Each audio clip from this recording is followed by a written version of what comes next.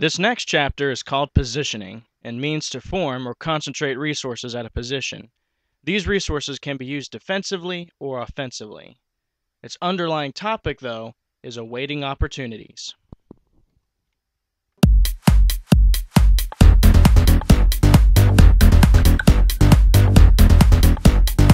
Sun Tzu's main topic is that you can only see opportunities, you can't create them. When one thinks about this, it makes complete sense. The environment is outside your span of control, your competitors are outside your control, and people have needs. These are all good sources of opportunity, none of which you can create for yourself. They are created by them.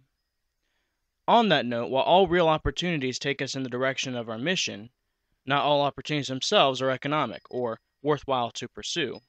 I watched a movie a couple months ago where one of the main characters was always quoting Sun Tzu, especially this line, attacking where the enemy isn't.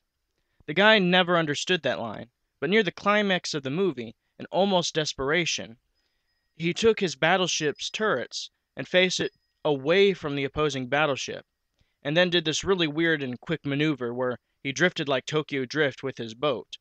He ended up alongside the opposing battleship and his gun turrets opened fire.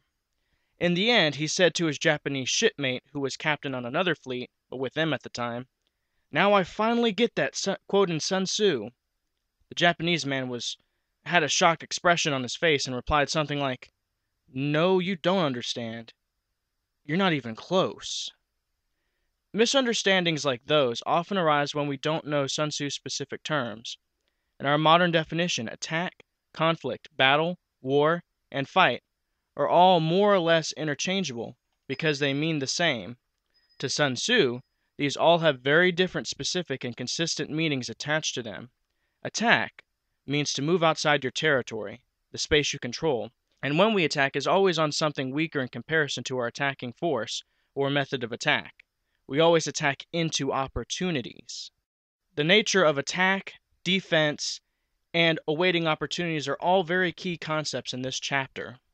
The best opportunities fit us uniquely, take us away from conflict, and are seen by us before they are seen by others. Since climate is the source of creation of these opportunities, positioning is often like a dance. When we move to fit the environment and the positions of competitors, and of course, the constant shifting of those two parties. In a sense, climate sets up the tempo of the competitive dance, and is not within our control. Sun Tzu says that our first actions in any situation are geared towards survival. All initial things we do are defensive. How does your situation in the short term determine your movements?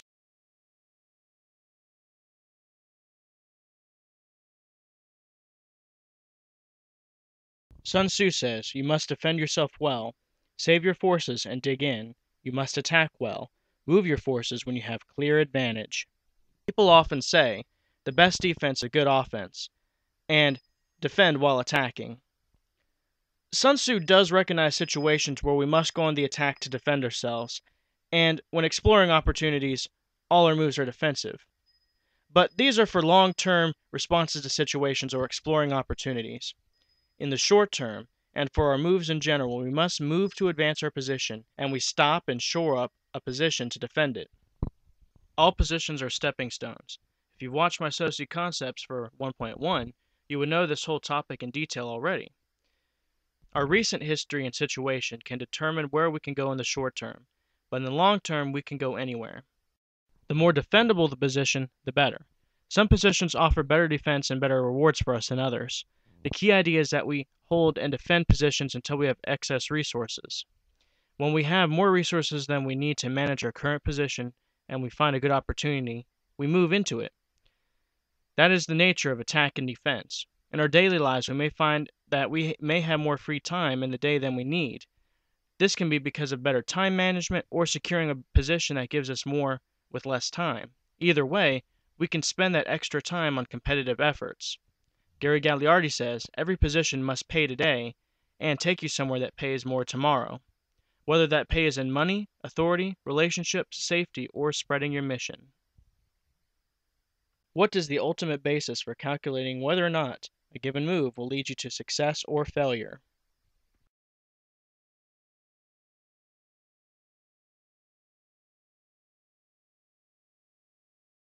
D. It depends on how far you must go to succeed.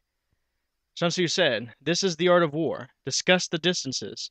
Discuss your numbers. Discuss your calculations. Discuss your decisions. Discuss victory.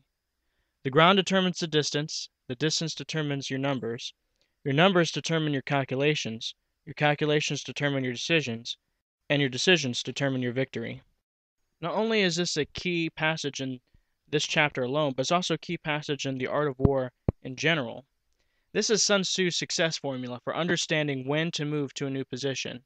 We must compare our excess resources and distance to the opportunity with that of our opposition. Remember, distance is not only physical but intellectual too. To know the difference in detail, check out 4.4 of the Warrior's Rulebook, Strategic Distance. Looks like today we got a daily double. We have another important phrase that's not just important in this chapter, but important throughout the whole book. Quote, "Some can struggle to victory, and the whole world may praise their winning. This also demonstrates limited ability." End quote. Oftentimes people praise or seek difficult battles to triumph. This glory is useless in terms of Sun Tzu's strategy. He says those leaders who have good vision can pick opportunities that allow success. Sun Tzu goes on to say, "Win as easy as picking up a fallen hair." Good opportunities can be identified and picked easily when trained in strategy. Sections 3 and 4 of the Warrior's Rulebook explains that in much more detail. The last hidden idea in this chapter is before facing a challenge. We must have a winning position. Having good positions gives us the resources, which come in 5 types, hint hint, to face our challenges. Also, a campaign of moves sets us up to claim special rewards, whether it's a job that requires a college degree, special training, or checking the king in a chess game.